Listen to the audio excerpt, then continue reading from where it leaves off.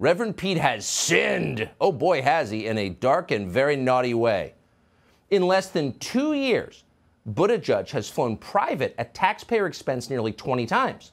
He's jetted to Ohio and Florida and New Hampshire, among other places.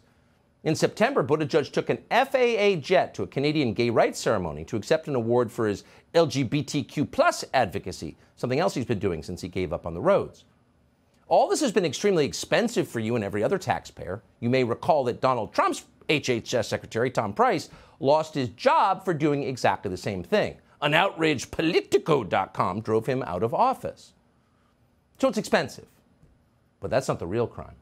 The real crime here is against the climate. It's a sin. It's a moral transgression, because none of these planes that Pete Buttigieg was jetting around on were solar powered. Not a single one ran on a windmill or recycled French fry oil